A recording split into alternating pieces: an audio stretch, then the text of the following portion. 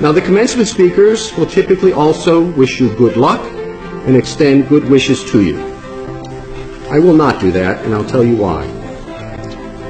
From time to time, in the years to come, I hope you will be treated unfairly, so that you will come to know the value of justice.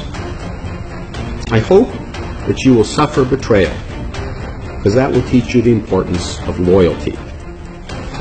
Sorry to say, but I hope you will be lonely from time to time, so that you don't take friends for granted.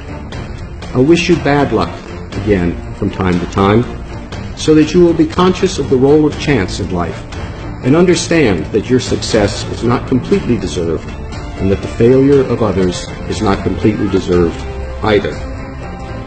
And when you lose, as you will from time to time, I hope every now and then your opponent will gloat over your failure. It is a way for you to understand the importance of sportsmanship. I hope you'll be ignored, so you know the importance of listening to others. And I hope you will have just enough pain to learn compassion. Whether I wish these things or not, they're going to happen. And whether you benefit from them or not will depend upon your ability to see the message in your misfortunes. But you should, unless you are perfect, it does not mean don't make any changes.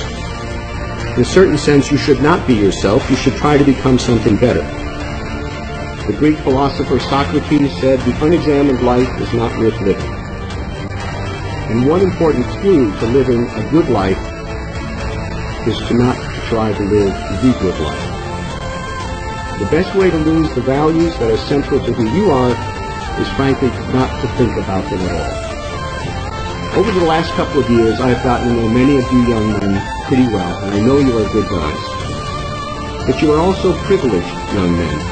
And if you weren't privileged when you came here, my advice is don't act like it. When you get to your new school, walk up and introduce yourself to the person who is raking the leaves, shoveling the snow, or emptying the trash. Learn their name and call them by their name.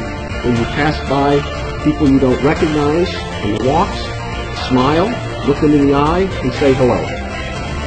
The worst thing that will happen is that you will become known as the young man who smiles and says hello. And that is not a bad thing to start with.